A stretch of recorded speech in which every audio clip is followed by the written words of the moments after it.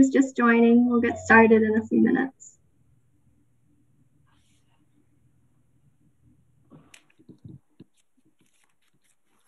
What's your weather like, Emma? Today it's pretty neutral, I think. There's been some sun, some rain. Sometimes I'm warm, sometimes I'm cold. Yeah. We've got the air conditioning on at the moment. It's going to be pretty warm today. Yeah, ours is on too. We have a maximum of 2 Celsius today. Oh. So if I look cold, like even though the heater's still up, it's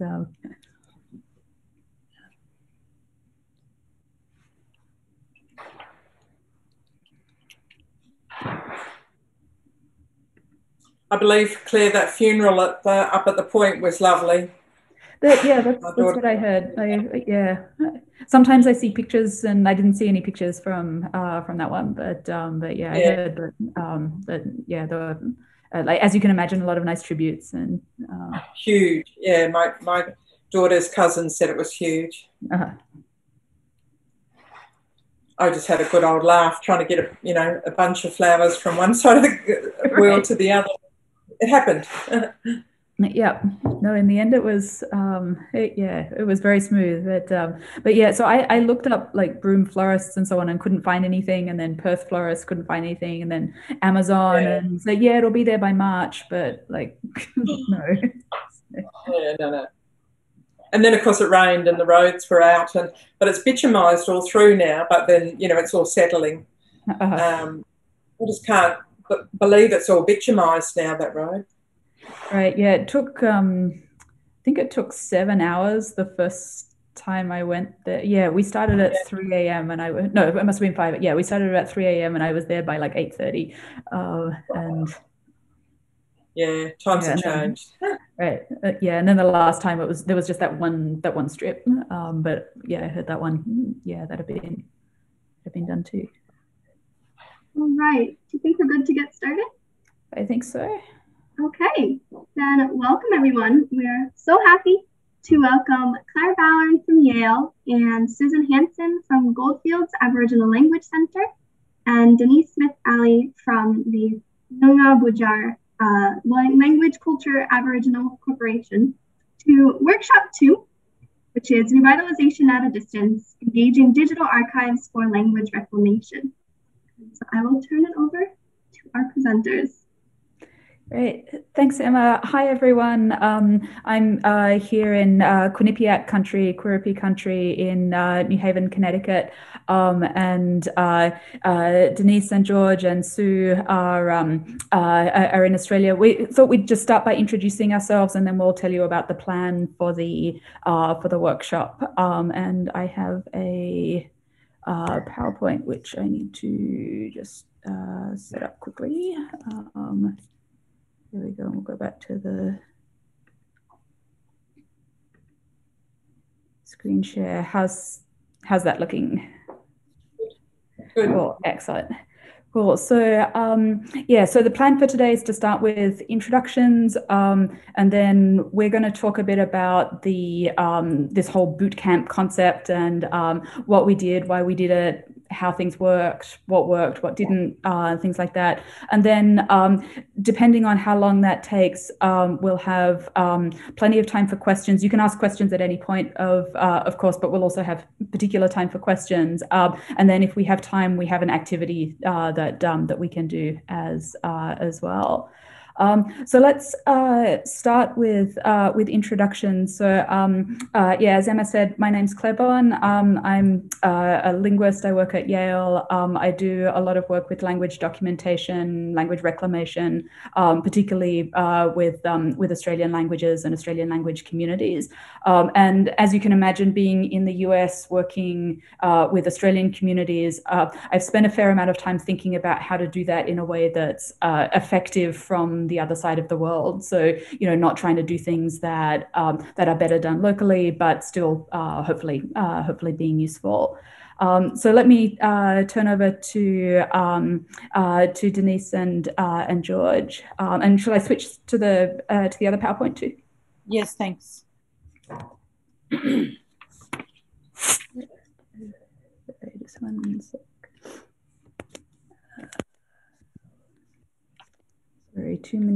is open. There we go, that one. And then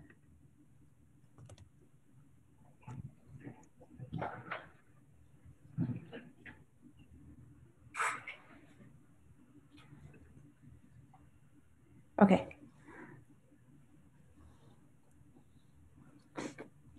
I'm just trying to come down. Did you want to come to my talk on your PowerPoint? Oh yeah, to the welcome? Yeah, no, the next one down after that. Sorry, yeah, that one. Hello everyone, my name is Denise Smith-Ali and I'm a Noongar woman from the southwest region of Western Australia. And if you want to have a little quick read, you can see that, but I'll do a little quick abbreviation on it. So I was born down south in my father's country, and we're part of the Biliak, the river people. And I work now with the Noongar Budja Language Centre, and I've been with them for about 5 years, but I've worked on my own language for about 21 years. And I'm a senior linguist working with the Noongar Budja Language Centre, and I'm looking at all the historical and the forensic analysis of Noongar language and drawing up a database, working on a lot of dictionary work, and also sketch grammars and the phonology for Noongar. So the next one will be George. Hiya, George Hayden.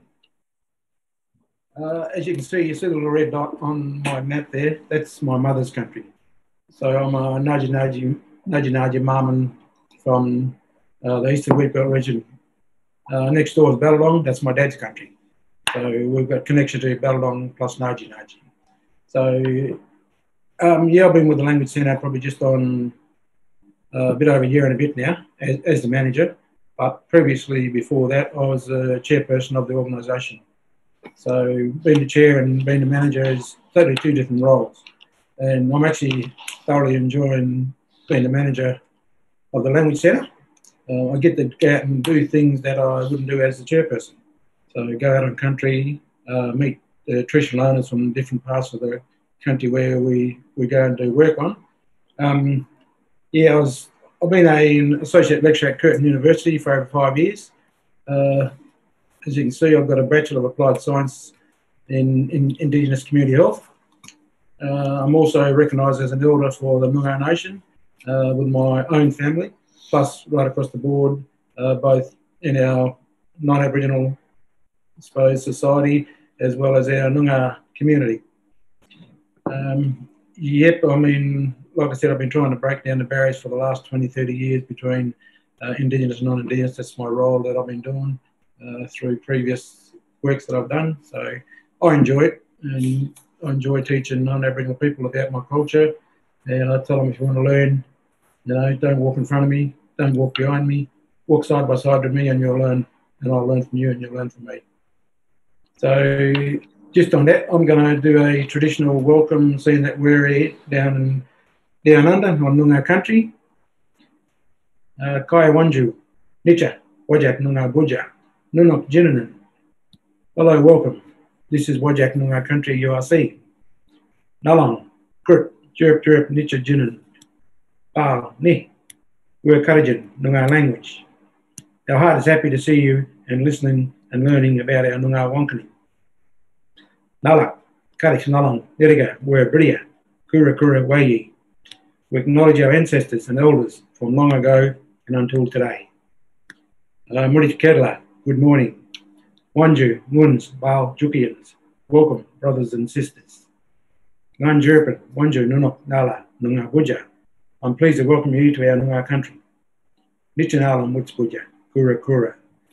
This is our ancestors' land from the dreaming.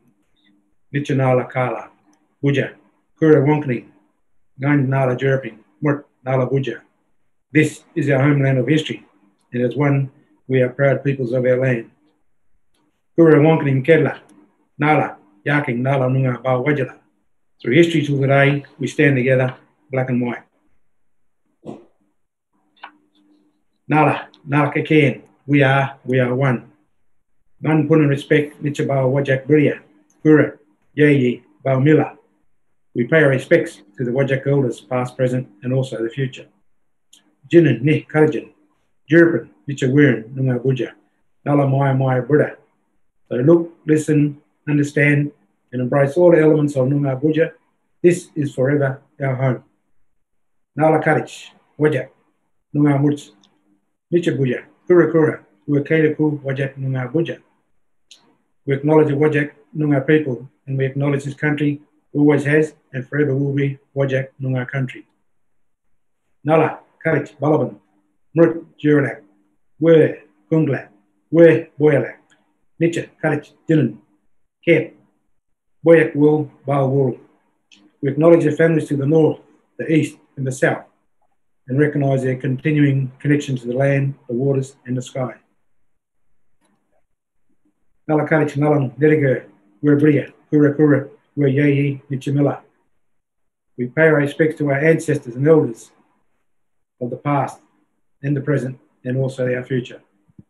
Balak Ni, Jinan, Wer Nalak, Karajit, Nicha Nalak Neriga, Jinan Mut Nalak Buja. They are listening, they are looking, they are observing, and we are learning from our ancestors. So take care of our country we're on. So welcome to our little talk, and we'll start to our little talk a bit later on. Thank you. So, thank you. So Sue, introduce yourself. Hi everyone, I'm Sue Hanson. I'm the Senior Linguist at the Goldfields Aboriginal Language Centre. And where you can see on George's map there, all the yellow part, to the east is the area I work in. So we run an Aboriginal Language Centre in Western Australia, and there are 12 languages. Really, there's 12 First Nations in the region that we're in. And the Aboriginal Language Centre, there's only 3 of us staff here and about 9 casual people. There's 2 linguists, and so the 2 of us are responsible to work with the 12 languages of the area. And I can see Kathy Bow's name there, so hello to Kathy Bow. And I look forward to the session today. Thanks, Claire. Oh, thanks. I just thought, given that we're a pretty small group, maybe everyone could type in just where they are at the moment in the chat, and we'll see where everyone is from. Oh, one more thing, sorry, Claire. We're Aussies, so we use Australian, standard Australian English or Australian speak sometimes. So if we say something you don't understand, just type a message to us and we'll clarify.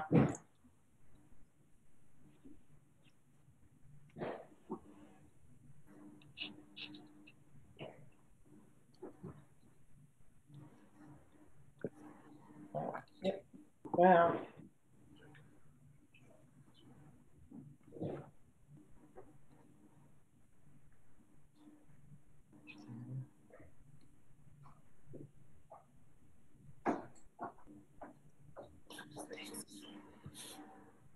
It's wonderful to see people from all over the US and Canada, Alaska, Hawaii, and Australia, Papua New Guinea as well. So thank you for coming to the talk or to the workshop. We are going to so there's. You found the chat.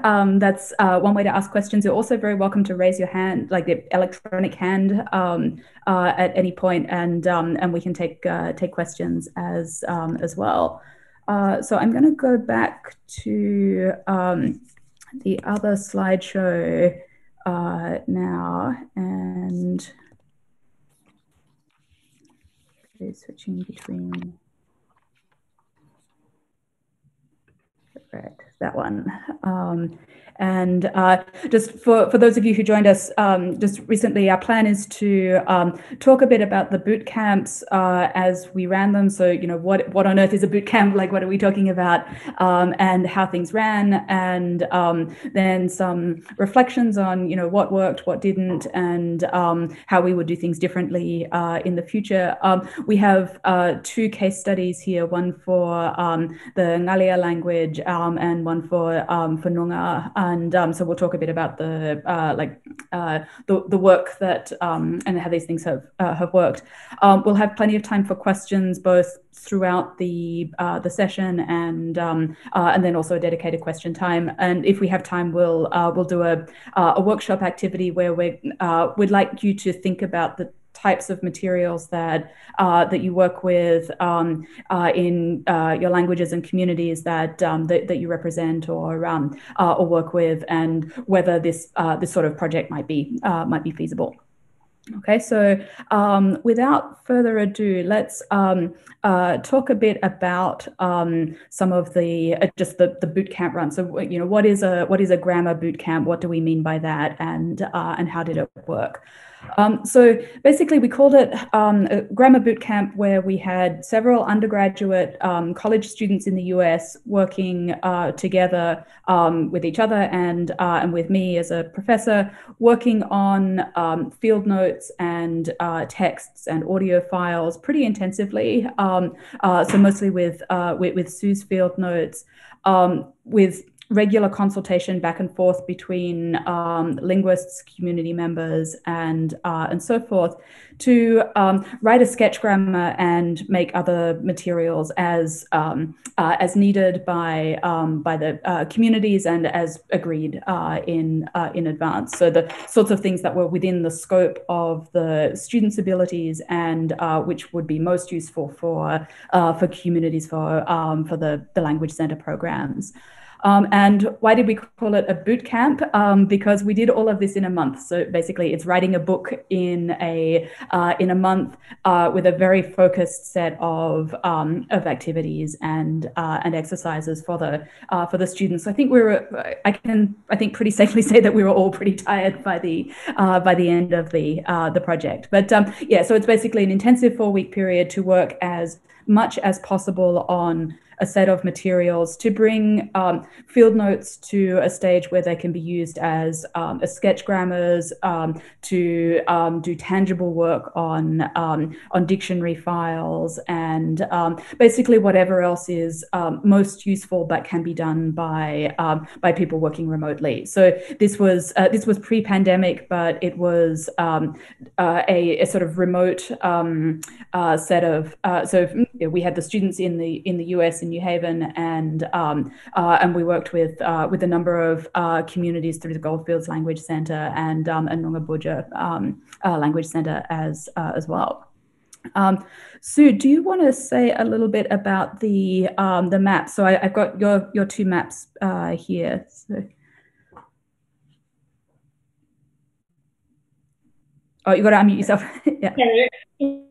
For people who may not be aware, in Australia there are hundreds of traditional languages, Indigenous languages or First Nations.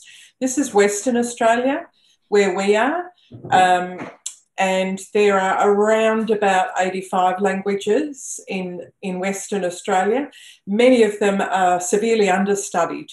For example, until about 10 years ago, the 12 languages of the Goldfields region, only 2 of them had dictionaries produced. So we're still working very much to record languages as quick as possible with speakers, and in many languages, partial speakers. And some languages, such as Denise and George and a couple of other languages, we're recovering old material to recover the languages. So even since we did this map a number of years ago, we've clarified a few more of the languages. But there are many, many languages, and those languages have anything up to 5 dialects as well. This is the Goldfields region, specifically where I am, and there's 2 families of languages, the Mrning, and even since we've done that, we've determined that it's spelt M-I-R-N-I-N-Y because we're under study with those languages at the moment, and the Wadi languages. The Wadi languages have all got a similarity, and they're called Western Desert languages, so they're mutually intelligible. But they're severely, other than Nganajara and Pitjantjatjara, they were all severely understudied, which is why we worked with Claire and the Yale group, and I'll talk more about that shortly. Thanks, Claire. Oh, thanks. So, yeah, so this boot camp set of projects started in 2014, and I just counted up, and so over the we've basically worked over a 5-year period in slightly different ways, but with the boot camp model for 2015, 16, and 17. We ran the first work with Chupan in a slightly different way. It was spread out a little bit more rather than the really focused 1 month. We did it over the spring semester of the academic year. And this map shows the languages that have been involved with boot camps over that time. So Chupan, Ngalia, Kandaliwanka, Guara, Nunga, and Wankata as well, which was a field methods class, but the same general sort of setup with the aim of writing a sketch grammar and so on. So I now have a couple of photos of some of the participants of different boot camps over the years. So Geraldine Hogarth and Laxi Hogarth Redman were Guara traditional knowledge keepers and elders, and so we were able to work with them over the what we tried Facebook. We had some connection problems. Like this was pre too much Zoom, so we ended up on Facebook Messenger and Skype wasn't working and things like that. But so in 2016 we worked on Guara sketch grammar and dictionary. This is the Yale team from 2015 for Ngalia. So the students and I, Sasha and Ryan, Hannah Haney was a postdoc at the time, and so she helped out with the supervision. And my small person, who is now 6 years old and considerably larger than that, also helped out with supervision and crawling around the floor and so on, eating the telephone wires and so on in the lab at various points as well. In 2014, Andy Zhang, who is now a graduating graduate student in our program, spent some time visiting the Goldfields Language Center and worked with Sue and also with Cato Muir.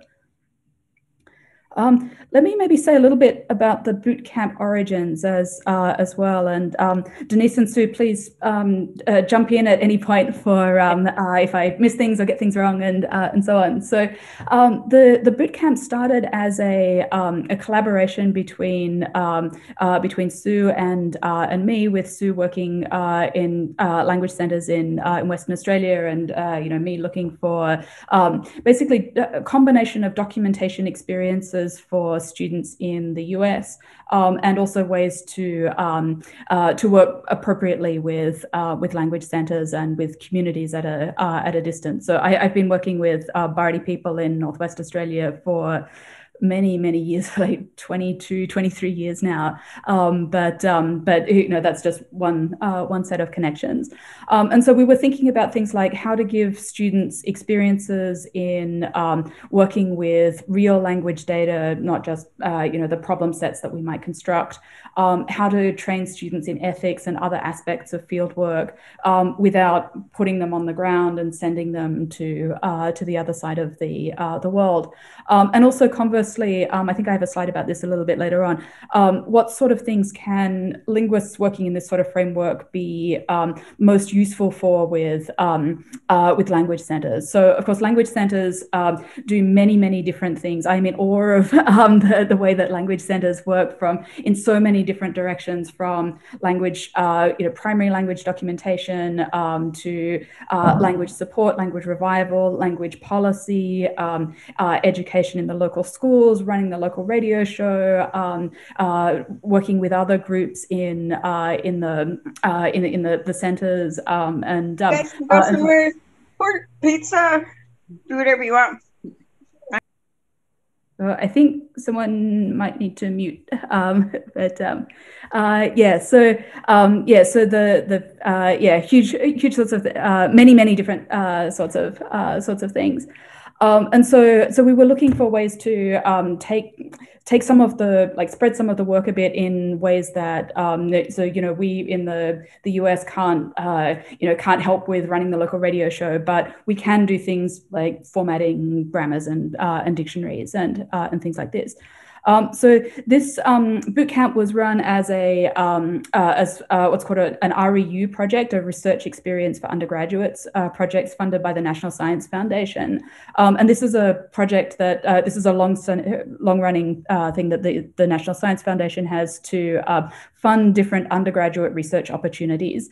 Unfortunately, it's restricted to US citizens and permanent residents as such. So the students who participate are college undergraduates. For this program, they were juniors and seniors, or seniors who had just graduated, because we did it over the summer. So they graduated and then did this in the time between going to graduate, starting in graduate programs.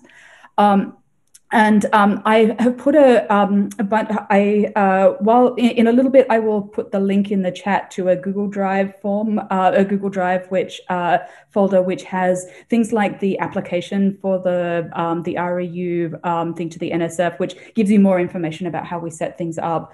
There's also a copy of these slides and various other documents which might be helpful for the workshop as well. So the budget that we had for the REU program, it was pretty, like, as NSF budgets go, it was pretty small. So it covered travel for the students to New Haven. It covered a stipend for the students, and that was basically it. And if I remember right, the consultant time was covered by the Goldfield Language Center as part of their regular work for that. So it really was a fairly it was a smallish set of funds for that. So you might be wondering, why write a grammar in a month?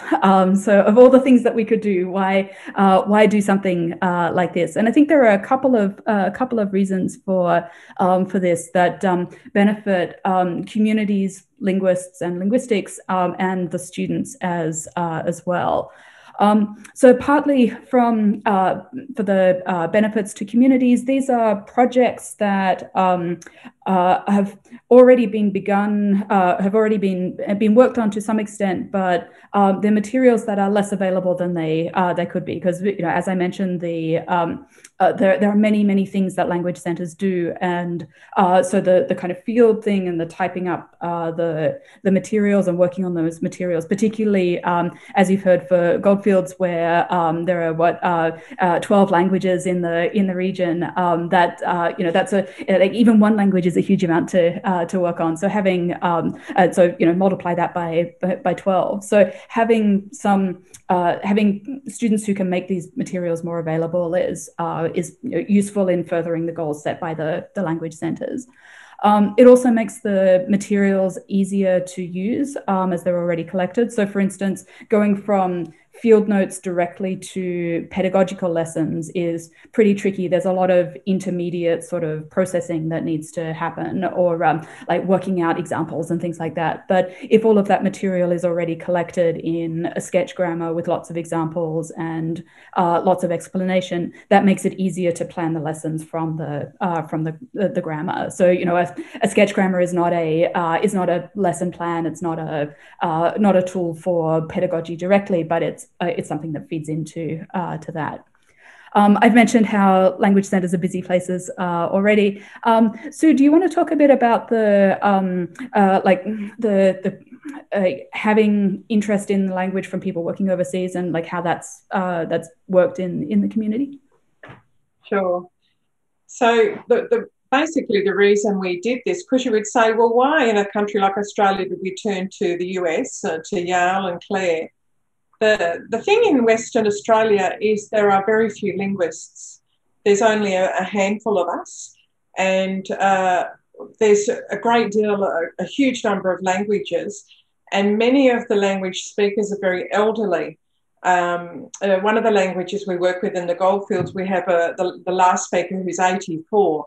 So we can't spend years just sitting around trying to write a grammar. We have to do it really fast, and we have to get material made so that those speakers can teach the languages to their family members really quickly. The other thing is that us linguists are very isolated. So there's 2 of us in the whole of the Goldfields that we're aware of, and we get very isolated. It's really critical that we work with other linguists and make sure that what we're doing is correct and comparable, and we keep up our own academic development. The last thing is that the speakers don't want to spend years making things happen. They want to see things happen quickly because the speakers themselves are extraordinarily busy. People may not be aware, in Western Australia, Aboriginal people, Indigenous people have to prove their connection to their land and get something called native title. So the speakers are very busy trying to prove their connection to their land, and language work as a consequence has been pushed to the side. But we need to make sure that we keep it at the forefront. And one of the ways to do that is to do things really briskly and quickly and get on with it so the speakers can focus in on native title. So I hope that helps. Well, Denise, did you want to add anything to that? I think our biggest struggle was, like Sue said, not having other linguists to feed off and look at how the grammatical structure has changed, and looking at the synchronic and diachronic of, how it has left the traditional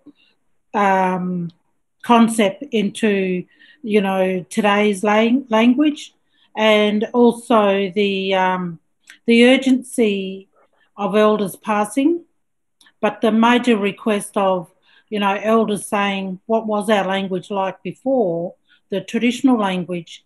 So, but the links of not having support of other linguists helping us, and having Sue in the Goldfields and now working with you, Claire, and building that strong network and partnership has also been a bonus for us to move forward.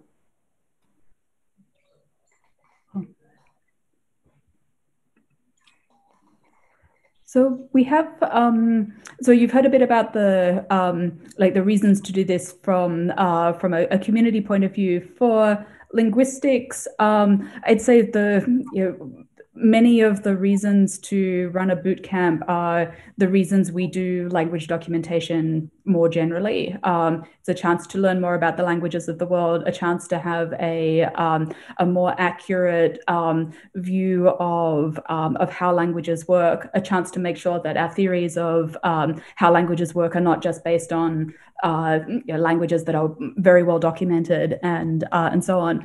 I'd say for linguistics as well, being able to think about ethics and think about how to work appropriately with communities, and really building that in from the beginning of the project is also very important, and something that we should be thinking about as linguists all the time. And also training future linguists in real documentation, no matter what they end up doing, as well. So training students for working with materials of this type and looking at how the data that they work on as theoretical linguists might have originated. And that brings me to some of the work for students. So this is, of course, an intense training and research experience for students. There are, I think, more of these now, but when we were getting started, there weren't very many of these sort of really intensive paid summer sorts of things where they got to work in a lot of detail. Of course, having a book, either publication or completed resource on a CV when applying for graduate school does not harm at all. That's a help as well. They of course have the experience of working of all the research that they've done. So they have to work. They have to write very quickly if they're writing a grammar in a month. 150? I forget how long the Noongar sketch was. It was like 180 pages or so in a month of work. So that's a lot of writing, and so they need to be able to learn to be confident about their analyses and how to write up what they know, and at the same time be on the lookout for what they don't know, and things like that. They also get a chance to learn firsthand about ethics and language partnerships as well. This might be a good point to ask if there are any questions. You can either type question in the chat or type the full question in the chat, or raise your hand, and we can ask. We can take a break for questions. While people are doing that, Claire, can I mention one more thing? Yeah. One of the benefits that arose that was very unexpected for us was, particularly when we work with the Bowern people, is the benefit to that very small, there was only 5 speakers at the time, we've only got 3 left now, 2 have passed away. But the Bowern people were amazed that people on the other side of the world wanted to learn about their language and work on their language. And then when Andy came visiting to Western Australia, it placed a huge amount of status on that language. And previously people had thought it was something that they should just let go. But it was a massive impact on the community, that language-speaking community, that people around the world shared their interest in their language. And that was really something we hadn't anticipated, but was very positive. So we have 2 questions. We have a question in the chat from Alex Walker. So is the lack of linguists in WA due to lack of available scholars or lack of funding? There's only one university at the moment that runs linguistics undergraduate degree. But there sort of seems to be not many people around who just want to do it. There's not much money in linguistics in Western Australia. Unfortunately, our state government doesn't recognise the Aboriginal languages of Western Australia. Consequently, there's not much postgraduate, there's very little postgraduate programs and funds around. So the only real jobs people can do are working in the language centres, which are run as NGOs. So yeah, it's an all-round, it's a huge big issue, starting with the fact that the government don't recognise the languages of Western Australia yet. Amanda Delgado has a question. Yes, thank you. I'm really excited about your work. It's like, oh my God. So I think I have 2 questions actually. It's first, if actually these sketch grammars have any cultural aspects also integrated in this sketch grammar, and then the second question, if it is yes, how actually you gather that type of data in this short time. And I mean, I think most of the time, even in the field method class, we're used to be trained to gather linguistic data, but not the ethnographical data. So I'm interested in your work in that sense. Thank you. Yeah, thanks. That's a great question. Yeah, so we worked from Sue's field notes and from dictionary examples, and so of course dictionary examples include information about day-to-day life, things that are in the environment, and so on. For Noongar, the materials were older, so there were more there were a lot more single word lists that we were working with, and so there was so we did not do a sort of simultaneous language and culture documentation that some projects do, but that information was there in some of that information was there in the materials we were working with, but we were concentrating mostly on the I'd say for the most part on the linguistic structures and so on. And I think that's one area where working at a distance, there would be many layers of interpretation that we would be like putting onto that, and we are able to interpret what is a locative case marker and so on, but it would have felt a bit like telling people on country, Aboriginal people on country, how they did things, and they know that. So we focus more on the linguistic side of things. So I'm probably going to answer a bit more as well. So what we tried to do for a couple of months beforehand is I just collected all the data I could everywhere. We've got old documents, historical records, literally copies, scanned my field notes, old recordings, and our lexical databases that we've done under the Toolbox program, and put all of that together and handed it over to Claire. And that was one of the first things the students had to do, was then sort through all that material to see what was usable. I just made sure that what we did send was the language, and I'd done a lot of work on making sure it was really clean data to hand over to the students. They didn't have the time to go through and verify the data. It was really important that I handed over very clean data. But aside from historical records and the lexical database, they really needed some good recordings as well so that they could hear the language. Because in some instances, they had to really start from the phonology or phonological aspect and work through.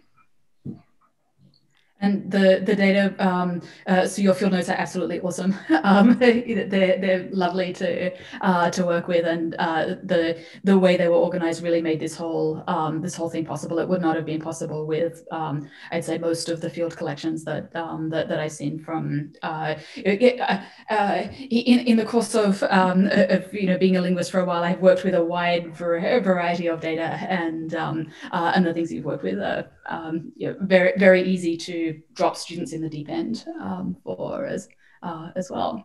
I'm going to take Joyce's question, and then I think we might talk in more detail about what the procedures were. So moving to our case studies, and I think we might do the Noongar case study first, and then I can talk a bit about Ngalia for that. So I'll answer this question and switch slides back. So in terms of travel and so on, so the sequence was, so Andy was one of the students who did the first Chupan boot camp over the course of a semester, and as part of doing that, he got very interested in field work and the possibilities of being able to work more on field linguistics, and so he was able to get a summer fellowship to travel to the goldfields and spend some time at the language center. All of the other work was travel from various parts of the US to New Haven. So everything else was long distance, and the time difference was substantial. It's like 13 hours. So at the moment it's just after 10:10 p.m. here, and it's 11 a.m. in Western Australia, and it changes a bit with the time differences and so on. So it's I think it's 11 or 12 hours when we go into daylight saving time in a couple of weeks. But it was yes and no. It was something of an issue. So it meant that we did evening when we had Skype sessions and so on. It was mostly in the fairly late evenings, and we started a bit later the next day. But in other ways that. Because we weren't trying to do large amounts of online time, I think it worked reasonably well. That is, if the time difference had been different, if we had been closer, we would have done things differently. But given the way we worked, the fact that it was 12 or 13 hours, not 17 hours, didn't make that much of a difference. One thing we found is that if we have questions towards the end of the day, we can we can send an email, and then by the next morning, that's most of a full work day on the other side of the world, which can be helpful for these sorts of collaborations. So let me switch to the slides again.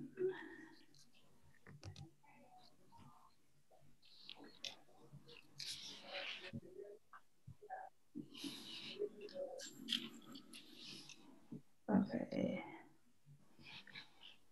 Very good.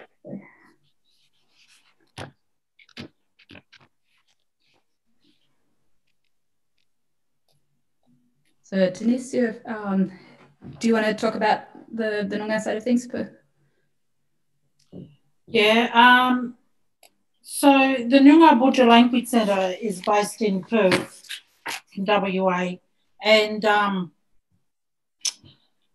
when we first started talking about our language, we had a lot of requests from old people saying, what was the traditional language? And I'm a young speaker of my language also. So we decided to look at what was the traditional language like. But back in the 70s, the old people started to work on language, and they decided that they would go to the Noongar language closer to where their time was. So it was more targeted on the contemporary side of looking at language closer to English, where they could understand that. And they wanted to make books and resources to put into schools. So the traditional language really got forgotten about. And so our job really now is looking at the collection data, the management data of who worked on our language, the traditional language, and then what was collected. So I'm just trying to get George to open up the data. So a part of doing our language was to look at who had something to do, written form of writing the language and had some contact with my people. And what did they do? Was it a word list, or was it just some form of talking to the people and documentation of, Word documents? So we came up with about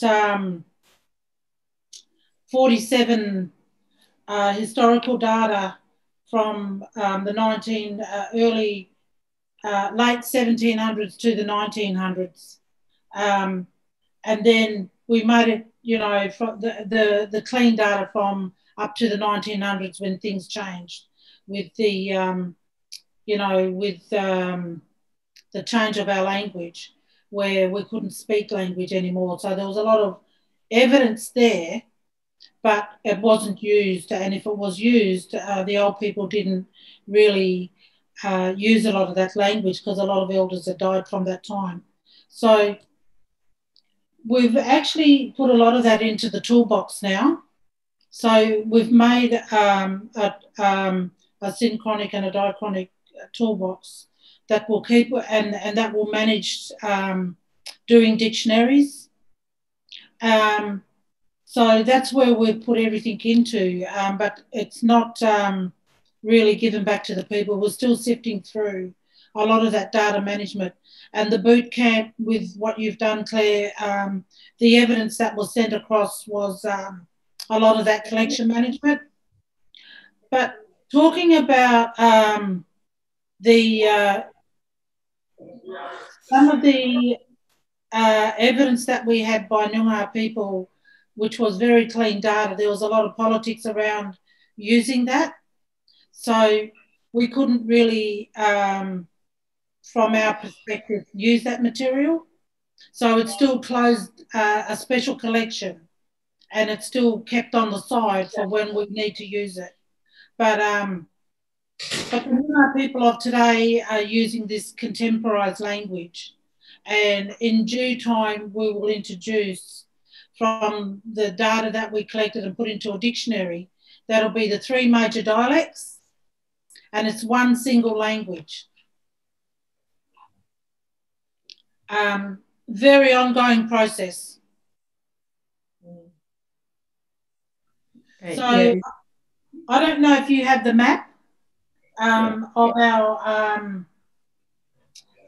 PowerPoint 8, that one there. So that PowerPoint, you've got the 3 major dialects. So the light green is the northern dialect, and then you've got this the orange bit, which is the southeastern dialect, and then you've got the blue one, which is the southwestern dialect. So the language centre covers every clan, and it's one single language, so the grammatical structure is the same. But we're still working through the processes of defining the massive changes that have happened. But the highly endangered one right at the moment is the Amagu people, which is next on our priority list to work through, because the neighbouring languages are slowly coming into that. I don't know if that answers your question.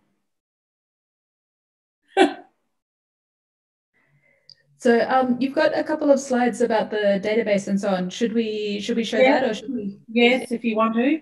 Yeah. So that's the boot camp. We went up to Kalgoorlie and did a cultural exchange looking at minimal pairs, working on the phonology.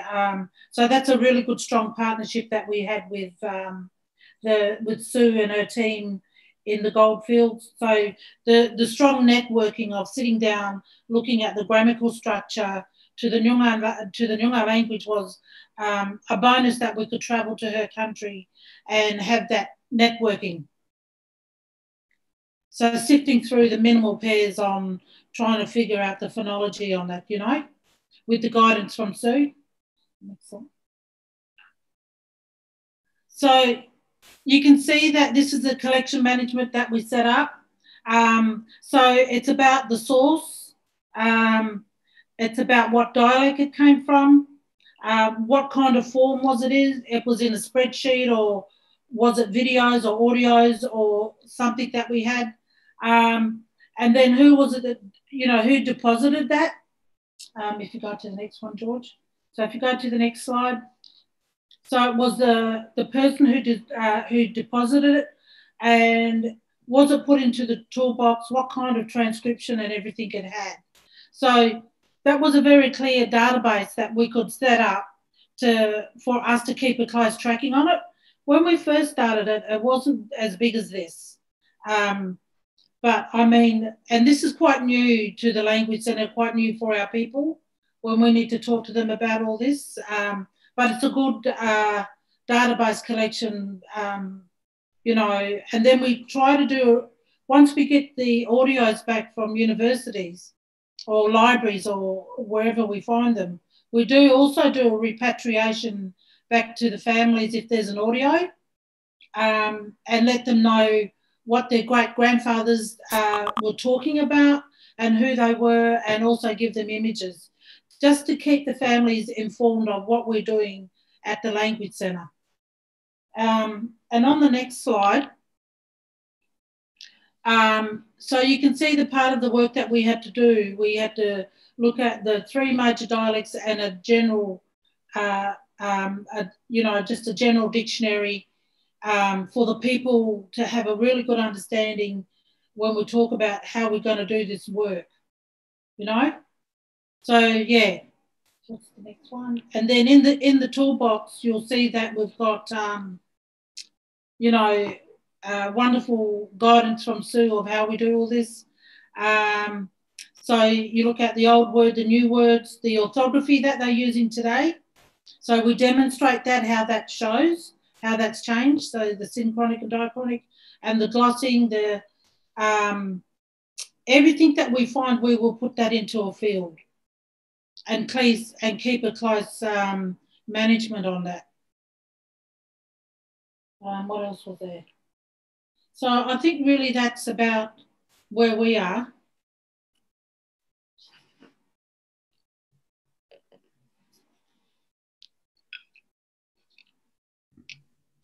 This might be a good point to ask if there are questions about the Noongar portion of the workshop as well for Denise and George.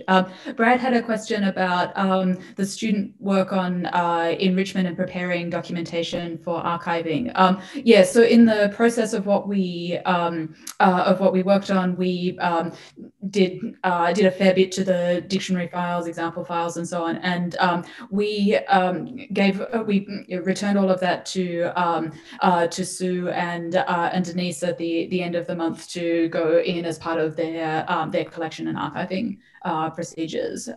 They did relatively little with the students did relatively little with metadata and things like that. So they weren't involved in working directly with archives or things like that. But we talked about the sorts of things that needed to be kept track of and those sorts of things. So we worked very much within the structures that the language centres had set up, and so our aim was to make sure that we didn't do anything that might cause problems with that. So there are questions for Denise about the Noongar project.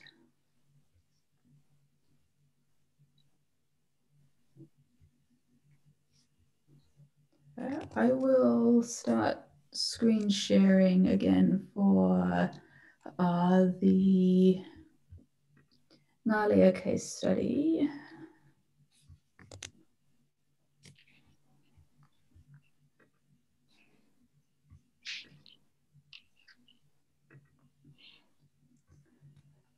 Okay, so, oh, and I meant to, actually, let me just, if you're thinking about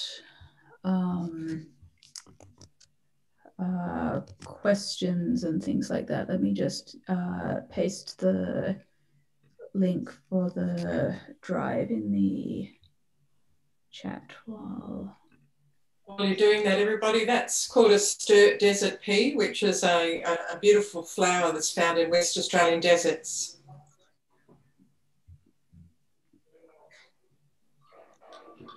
Okay, so the drive link in the chat has these slides and some other documents that I'll refer to as well. So I mentioned that part of the purpose of the bootcamp is to bring students up to speed in thinking about ethics and appropriate work with communities. So many of the students had well, basically no one had done, I don't think anyone had done any sort of direct field work or working directly with endangered language communities. And so we felt it was important for them to realize this is not just, say, going to the library and looking up French or going to the internet and seeing what you can find and so on. And so we had an ethics agreement that Sue put together, and I've actually put a slightly redacted copy in the Google Docs, just saying this is the agreement for what's going to happen to the materials, who's going to work with what the students can do with the materials afterwards, for instance. So just to make sure that everyone was on the same page for the start about what was expected. So, for instance, the students were expected to treat the data with care and respect, and to ask if they wanted to use the any sentences for any projects later on, or things like that. And we felt that was very important because we were already working at some remove from language speakers, and it's important that the language communities know what's happening to the data. I think it's a big thing to send this sort of language material to the other side of the world. It's a vote of trust for for us because we haven't met in person and so on. It's not the usual way of working with things, particularly at the start. And so it's important from the linguist side to make sure we don't do anything that would not live up to that trust. So we worked through the ethics agreement, and that kind of set the stage for this. And students were very much encouraged to ask any questions about procedures and protocols, and to see how things might work over the course of the month. So in terms of the background materials for Ngalia, we had the Ngalia field notes and sketch grammars. We also looked at grammars of other languages and the general linguistics literature. So Western Desert languages, Wadi languages have there are some varieties which are quite well described and have a fair amount of primary literature, and there are others that have very little. And so we were able to work with the primary literature that was available. So the grammars of Bindubi literature, or the Nganatara grammar, and the Klipkora Zimkunditara grammar, and see what sorts of structures, what sorts of grammatical structures, words and so on are common to different Wadi varieties, and what items vary. And as you might expect from a very large, very dialectally diverse language subgroup, there's a fair amount of similarity, but there's also a lot of difference. And so when we were working with these materials, we wanted to make sure that we were not just trying to transfer items from one variety to another. We were using the other materials as a way to see what sorts of things we should be looking at, say for Ngalia, but not to say, oh well, Bindubi has this, so Ngalia must have this as well, because that's not how it works for these varieties. So for Ngalia, there was a sketch grammar that Sue and Cato had put together in 2014, which was about 30 pages, if I remember right. And so our job, our task for the boot camp, was basically to expand that sketch grammar and to add to the dictionary, and generally, I guess, make ourselves useful for this sort of thing. So we had a set of texts, a set of sentences example sentences from the dictionary, and I'll show you an example in just a sec. And there were more than 1,000 of those sentences, and the short learner's guide. And so we our aim was to do things like, for instance, with the dictionary, match the dictionary examples to the words that were in the dictionary. So say, for instance, so here's an example with one example of a sentence. So we have this word.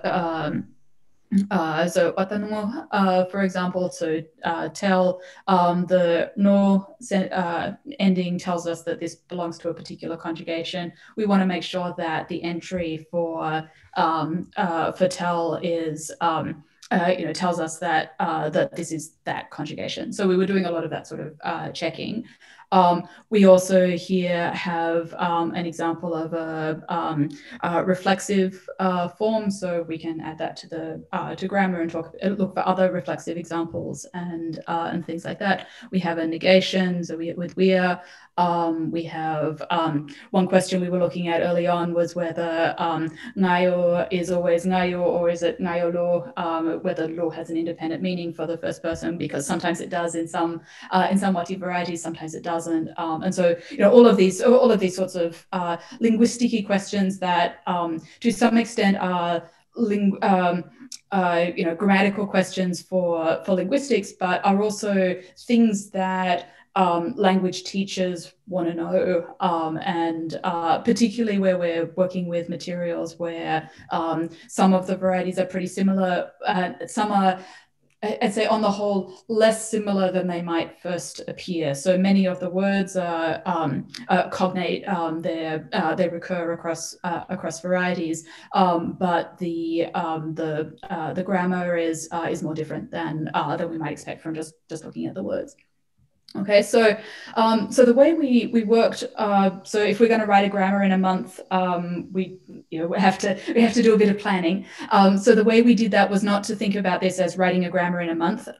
We thought of it as working on a set of small topics with regular small deadlines, daily meetings, a lot of feedback, a lot of questions about what we could and couldn't answer at any particular point. And in the Google Drive, there's the schedule that we put together, and the particular list of topics, and I've just summarized it here on the slide. So for this works slightly differently for different years, but basically what it worked was basically a 2 to 3 day cycle.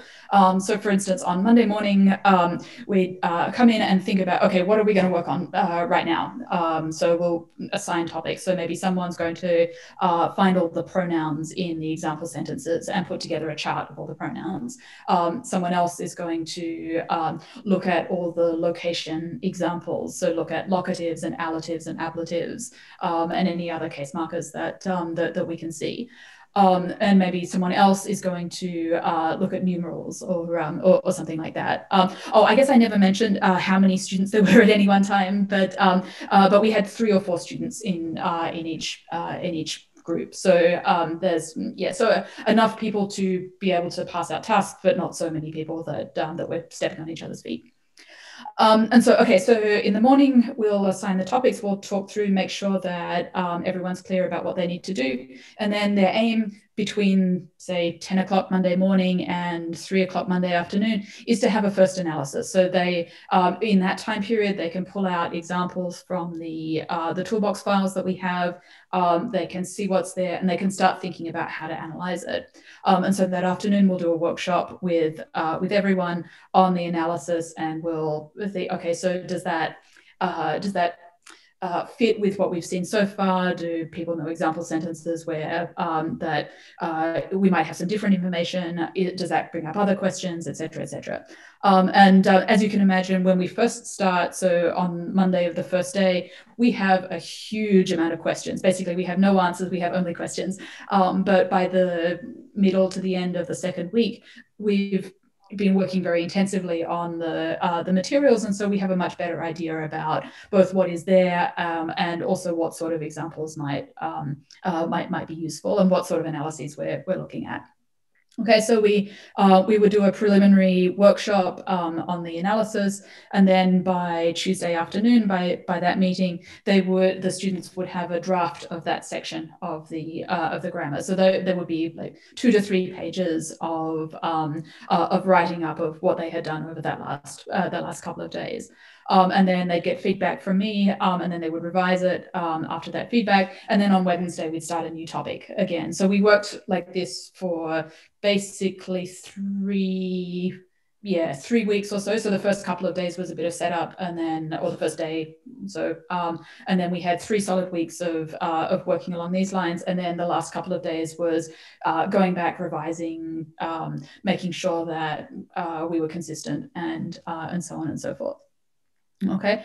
As part of working primarily with the materials, we also were able to work with language speakers directly, as I mentioned, and we were also able to ask Sue clarification questions as things came up. And so there was we also did roughly weekly reports on, here's what we've done so far, here's the work in progress. We did a lot of work through Google Docs so that anyone in the project could have access to the materials at any time.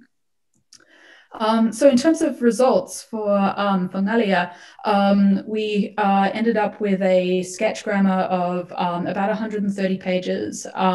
It covers the topics that you would, I'd say, all the topics you'd expect in a sketch grammar. So we're not writing 600-page reference grammars, but at the same time, you're covering a reasonable set of materials that can feed into language programs and so on.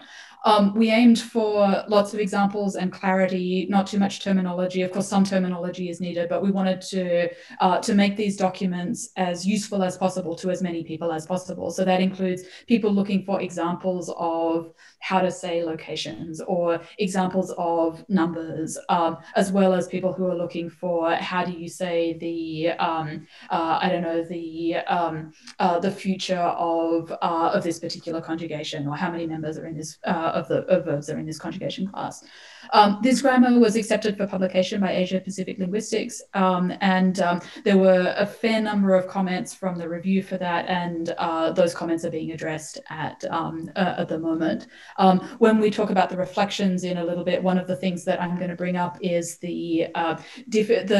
on the one hand, opportunity of working really solidly on a grammar like this for a month, and then the difficulty of coming back to it once regular life intervenes, and all the other things that go on as well, like regular teaching and PhD supervision and things like that. So part of the Ngalia bootcamp was the sketch grammar. We also did a lot of work on the Ngalia dictionary for things like spelling standardization. Many Wati varieties have slightly different spelling conventions, and so we standardized this to the Ngalia conventions. We made sure all the examples had all the words in all the examples had head words. We were able to add more examples, paradigm information. We edited some of the glosses for clarity. So for instance, English has a lot of words which are both nouns and verbs. And so you need the part of speech information to know if, I don't know, the word spear is a noun or a verb or things like that, and just trying to make the things as clear as possible. We also made some language lessons for Ngalia based on these materials as an example of the sorts of things that could come up. Okay, so at that point, this might be a good point to ask for questions about any of the material we've talked about so far.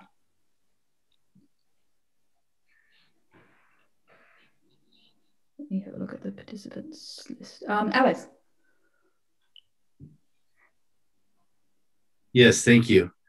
Can I ask, when you were describing how you only put those things that you would expect in a sketch grammar rather than writing a full grammar, what do you mean by that? Is there a standard source for what would be expected in a sketch grammar, or is it more just you limit it to what you can competently discuss in that number of pages? Yeah, it's more the latter than the former. There is now a template that it's the group that was formerly the Resource Network for Linguistic Diversity. I forget they've now changed their name. Reynolds' new name, Living Languages. Thank you. Yeah, Living Languages has a sketch grammar template now. At that point, we didn't have that, but so I think for future boot camps we would probably use their grammar template. But this. There are quite a few sketch grammars of Indigenous languages in Australia, Aboriginal languages, and so there's a set of topics which are typically included, which are both fairly easy to find in the sorts of examples that we have from, say, from the Ngalia dictionary, and so we were able to build on those sorts of materials. In the Google Drive, there's I put together a list of templates just to start us off. So these are pretty brief. I keep meaning to go back and update them to make them a bit more specific. But they were things like the sort of topics that at minimum we needed to cover for someone to be able to put a sentence together in the language. So we need to know something about verbs. We need to know something about nouns. We need to know something about case marking. We need to know something about multiple, like how to put clauses together. We need to know something about numerals, etc., etc. like how far we go for this was limited in part by the amount of time we had. So one thing we wanted to do was to make sure we could produce a finished product in a month. Like we didn't want to do half a sketch grammar, or half a longer grammar, and say, okay, well, we got to verbs, but sorry, nouns we'll do some other year, because you need to know the nouns as well. And so we wanted to have broadish coverage, even if that meant less detail about individual grammatical constructions. And that also suited the material we had with the example sentences as well, I think. So that's kind of how we worked on things. That, like, there is always more to see and always more to discuss in a grammar, and so we don't think of these as the last word for any of this. In fact, that might be a good point to move to the some of the things about reflections and like working back on things. So I have a couple of things about the faster, like why aim for a month when maybe with a bit more time we could do a bit more. I think that, like, this is a question I've got a couple of times about this, and then we also have some time for reflections and further questions as well. I think faster is, of course, not better, of course, but when we think about grammar writing and language documentation, there's a lot of grammar writing where it's not, even if it takes a long time, it doesn't need to take that amount of time. So, I think about the Bardi grammar, and the Bardi grammar took basically 8 years from start to finish. It's a largish grammar. It's like 700 pages, but of course I wasn't working on that for all of that time. I had 9 months or 10 months in the at one point working with community members, but I also wrote a dissertation, and I started a teaching job and things like that. So if we actually compressed the time into only working on Bardi all day, every day, then the time, it still would have been a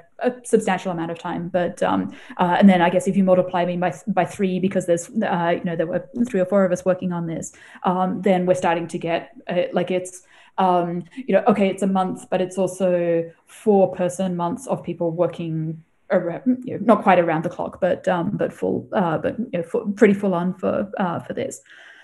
We also felt that having something that's accessible but with gaps, or hopefully not too many errors, but at least with some gaps, is better than saying that this is for the future. And this goes back to some of the things that Sue was saying earlier about we're working with elderly speakers, and there's a window in which this sort of material is useful, and so we want to make sure it's as useful as possible, as early as possible. I think there's also some advantages to staying focused and being able to work collaboratively and catch each other's errors.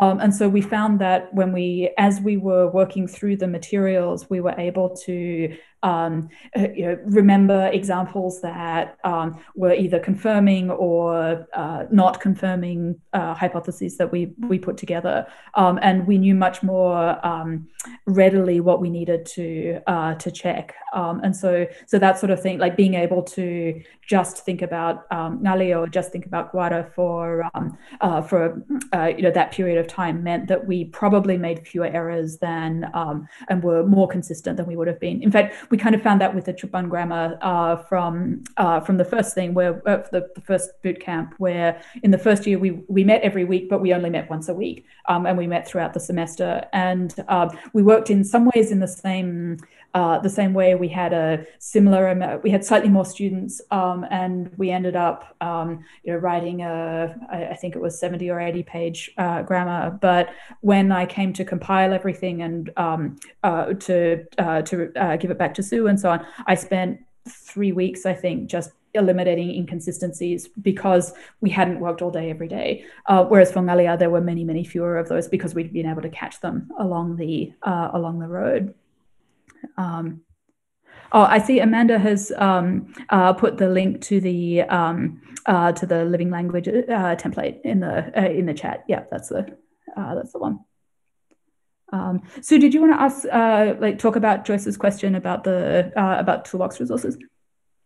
Sure. So we used Toolbox as a lexical database, and it was very useful. We liked that, but it was very useful because it gave the students a good start, morpheme by morpheme, but it also meant when they discovered more material, they could then put that material into Toolbox rather than have to tell me, and then they just handed Toolbox back to me at the end. So it became a very useful tool to have something that we could share back and forward together. We just had to be really cautious to make sure that we mark them with versions, because you end up with a number of versions going back and forward otherwise. But I highly recommend Toolbox if you're going to do such a thing like this, because there's so much data that the students need to share with you, and you need some sort of database for them to put all that material into. Right. Yeah, and we had a number of issues around version control for our work amongst ourselves. We were basically all in the same room, so we could say, okay, I'm going to edit this this file now, and so that that meant that we didn't have too many problems when once we had a system worked out, but neither Toolbox nor Flex makes it very easy to have multiple people working on the same files at the same time. So what we ended up doing within the group was to working with Toolbox to have a set of files that only one person could work on at a time. And that was the main version. And then we would have, if anyone wanted to look up something in the database or do searches and things like that, they would make a copy of those files and work from their own local copy. And then they had to remember that they couldn't change anything on those files.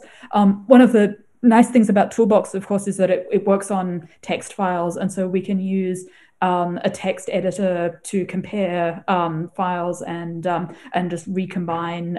If two people made changes, we can just recombine them in the text editor. That's much more difficult to do in Flex. And so we did for the field methods class, we ended up using Flex, and we ended up converting back to Toolbox because it was just more easy to do the sorts of things we needed to do with the Toolbox files. So the additional sophistication in terms of parsing or dictionary customization and things like that, just they weren't worth it compared to the flexibility of what we could do with Toolbox.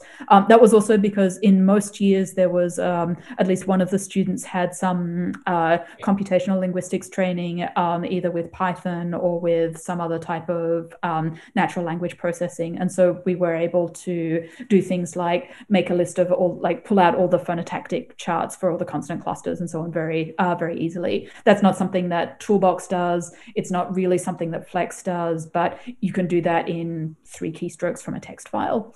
And so that sort of thing was quite important. I think now might be a good time to talk about some of the just reflections about what worked, what didn't. I put a couple of things that that I thought for here, but of course there are many other things we could talk about as well. So actually one of the things I forgot to put on the slide was the version control issues, and also getting up to speed with using things like Toolbox and Prat for working with sound files and so on. For the students who had already worked with these programs, it was a little bit of a learning curve to see a new project and so on, but for the most part they were able to work pretty seamlessly. For the students who hadn't used those programs before, learning Ngalia or learning Chupan and also learning Toolbox at the same time was there was a bit of brain overload at times for that, and fair enough too, these are complex programs, and so I think for the future we would probably want to separate those two things, even if it meant we either had to make the bootcamp a little longer. A big thing was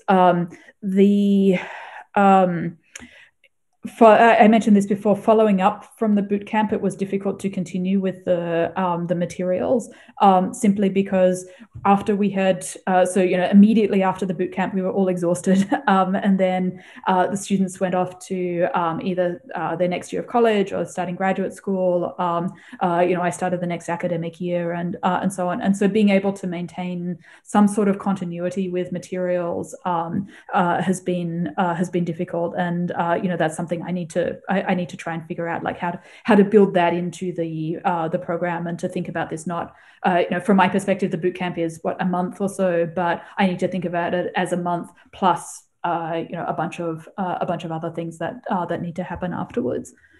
I'd also say that this sort of long distance work like this works for linguistic material. So it works for things that linguists already have some training in, grammatical analysis, things like that. It doesn't work so well, or at least I imagine it won't work so well for things which other types of materials or support that communities and language centers need for language work, most of which external remote linguists either can't provide or really shouldn't try to provide. So, things like running language classes, having us run a language class from the other side of the world would, I think, be a disaster. We're not the right people to do it. We don't have the connections to country, and so. But even if we can, do some of the technical things around teaching what a location marker is and things like that. So this is on the one hand a fairly general sort of setup, but on the other hand, we should, I think pretty carefully about what types of projects work well for having external remote people work on language materials. And I'd also say that I think this partnership, at least from my perspective, it worked pretty well. But because we already knew each other, and so we weren't trying to build relations from scratch. But if we were trying to build something from without having common acquaintances and so on, I think that might not have worked so well. Sue and Denise, yeah. Something else on reflection that worked is me being really clear that my job was as a field linguist in this, and Claire and the team were the grammarians. And so I made sure for that month that I could respond to emails really quickly when they had questions, or set up Skype sessions or Zoom sessions with the speakers really quickly. So I kind of was doing the working with the speakers, running things past them continuously. And that worked really, really well, because it meant these guys could get on with doing all the analysis of the material. But it was really important that I made sure I had that time available to respond immediately to emails and requests for times with the speakers. Right. Yeah, and that ended up working, I think, very seamlessly, because we were able to work on some text, come up with some questions, ask the questions, get the answers within a day, and then still have everything very very fresh before moving on, and resolve things before moving on to the next thing before too long.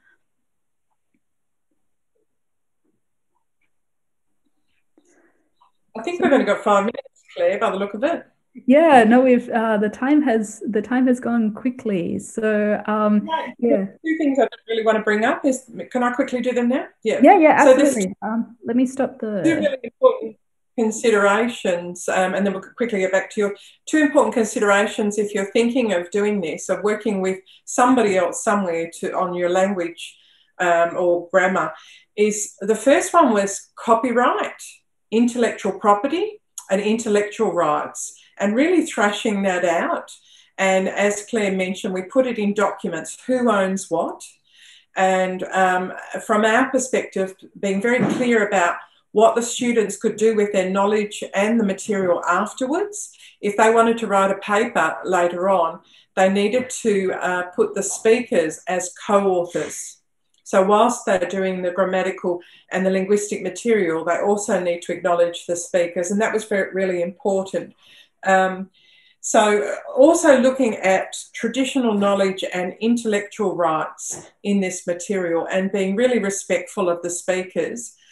because it's a huge ask for Aboriginal people in Australia to send material over to another country and allow people to work on it. So we really had to work that out. We had to have it in documents beforehand.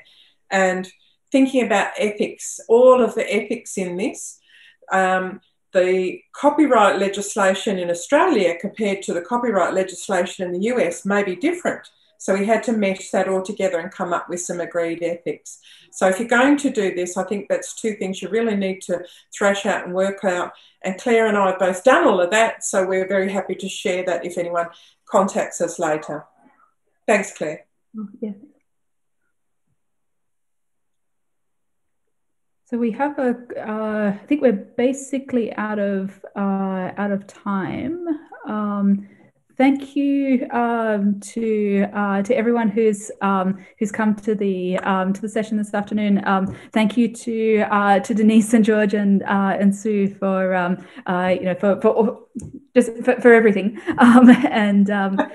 If you have questions from for any of us, you could maybe send us an email. It's 11 p.m, so I'm not going to stay on in the social chat or anything here. We are repeating this workshop tomorrow afternoon my time, so in I guess about 16 hours from now. You can check the schedule for details. But yeah, thank you for coming. Thank you for the questions, and feel free to have a look at the Google Drive link and so on. And if you have questions from that material, please let us know. And yeah, have a good rest of your day or evening or so on. Thanks, Claire. I'll stay online for a bit longer. Awesome. Cheers. I'll be on there too. Thanks, Claire. Thanks. Yeah, in that case, I think I might go to bed. So I'll see you tomorrow. Yeah, so I guess it's what, 6 a.m. for you tomorrow morning. Yes. Yeah, we'll be right. Yeah, Monday morning. But yeah. Oh, the contact. That's a very good point. I don't think the contact info is in the Google Drive, but I will add it right away. I'll just put a text document in there with our contact information. So yeah, cool. Yeah. So see you later. See you. Yeah. I'll just bye.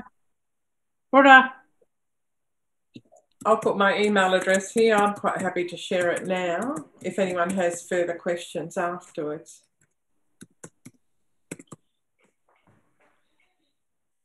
Does anyone else have any other questions?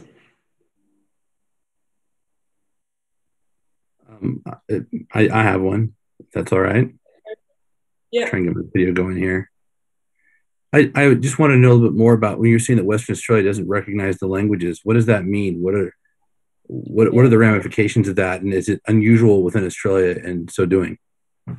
Yeah, it's an historical situation. So some states do now recognise the Aboriginal languages. Like there's a state, New South Wales, which had an Aboriginal languages policy, but now it's legislation.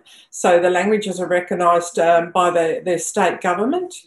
We haven't got that situation in Western Australia. So as a consequence, if there's no legislation, there's no policies, there's no funding or anything to work on the language and the preservation and so on.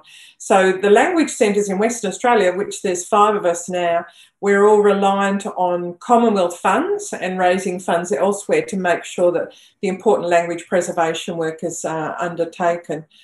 So it's a huge issue for us in Australia, and it's an issue that Australia has to come to terms with. We're hoping, that the country will come to terms with recognising all Indigenous languages. But it's a long way to go. Thank you. Where are you from, Alex? I live in Australia now. I'm a permanent resident here in Cairns. I actually live in the suburb of Quarry Beach. But but I came here to work on Papuan languages and PNG, and COVID kind of messed everything up. So I don't really have much knowledge about the situation in mainland Australia proper. So I was very interested to hear kind of what you were going through. I don't know whether Queensland has a policy, a state policy, or has it got legislation. I know New South Wales definitely has legislation now. But We have, there's around about 12,000 first language speakers in Western Australia, and as a consequence of the languages not being recognised, there's no state funding for interpreting and translating, for example, or for preservation of the languages. So we're really hard up against, and it's one of the reasons there's not many linguists here, because there's not the funds to work on the languages. And so, as we said at the Goldfields Language Centre, we've got 12 languages and only 2 of us linguists. So we're peddling really hard and fast. Wow. It's a stupid situation. Oh, yeah, I'm sorry to hear it. Very complicated, it sounds, as well. Yeah. But this is where the Yale work with Claire has just been a blessing for me, because I can just do all the field work, gather all the data, pass it over to them, then start working on the next language, you know. So I really recommend this kind of idea, but also it gave the speakers a huge amount of energy when they realised other people other than just me and the few of us at the Language Centre were really interested in their language. That was something that was really quite astounding to us. They were just amazed that they had thought their languages were not important as well, because everybody treats them as that. And so, particularly when young Andy came across from the US, that just blew everybody's minds, and said these people in the US are really interested in our language. And that was for people who speak a language that's not recognised in the state or acknowledged. That was a really, really important thing. Do you think this is something where if there were linguists interested in trying to help out, it might be worth trying to look for funding, external funding opportunities to try and pitch in? Or yeah, we spend most of our time just trying to keep enough money together to keep the work going. But what we do at the Language Centre is we do welcome people to come for internships for 2 weeks, anything from 2 to 4 weeks.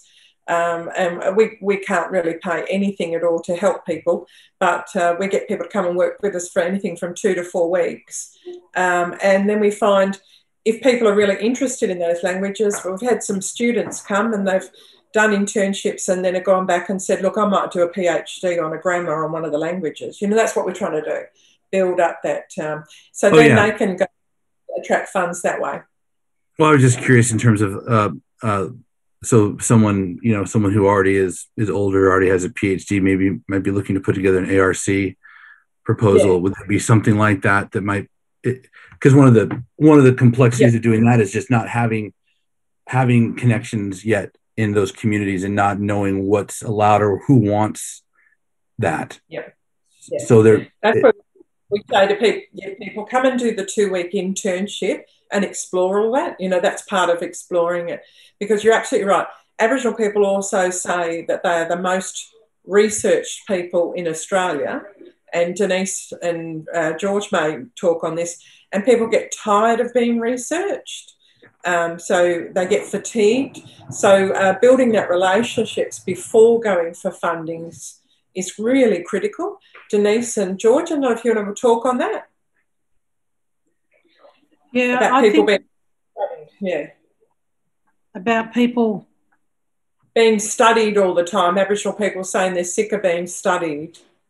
Oh yeah, we always get people saying that, you know, oh, we've done this, you know, 10 years ago or even longer, and it's the same thing going around and around the circle. But in the linguistic arena, it's quite new, but it's how do we get there, you know? So I guess looking back at the analysis of our work, even though, you know, I'm the only Indigenous linguist, you know, quite well around Australia, around WA.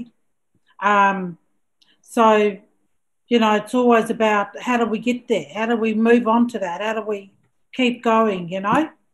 Yeah. But yeah, we are studied all the time. George, did you want to say anything there? Well, I suppose we were studied since first contact. It goes back to 200 odd years. So yeah, you know, had these people come off the boats and want to record the languages and do this and do that with our language. past policies prevented us to practice our language. You know, if you look at the history in the 1905 Act here in Western Australia, the old fellows weren't allowed to speak language or practice culture. So, you know, that went for quite a number of years, up until 1967, where they had a big referendum here in Australia, where every Indigenous person were classed under the Fisheries and Faunas Act, especially in WA. And after 67, we were classed as, you know, so-called human beings in our own country. So there's a lot of past policies, so we're very, very well researched, our people, and I suppose all these researchers don't end up anywhere. They end up in cupboards and drawers and whatnot and collect dust. You know, people do research and do all this sort of stuff, but nothing happens from it. So, and as Sue said, you know, our language needs to be highlighted, especially here in Western Australia, where it's not, so by the government. The education department's slowly working on our language. But then again, it's up to the education system, especially the schools, if they want to, you know, I suppose, produce our language in the schools. Because in the school system, there's a program called Language Other Than English, LOTE. And it's up to the schools to actually run with this program. But a lot of the other programs from LOTE looks at German, Italian, Malaysian, but they don't look at the local Indigenous language. Yeah. Which is a bit, so, yeah. We're about to finish. So it looks like we're finished. All right, lovely to meet you all. Please drop us emails if you've got questions. Yeah. Lovely. See you. Yeah, we're going to. Thanks, Emma. And you're also welcome to go over to the social lounge if you want to keep talking on Zoom. We just have to close this room. Yeah, no, that's okay. Thanks, Emma. Thank you. See you guys. Okay, bye-bye. Bye.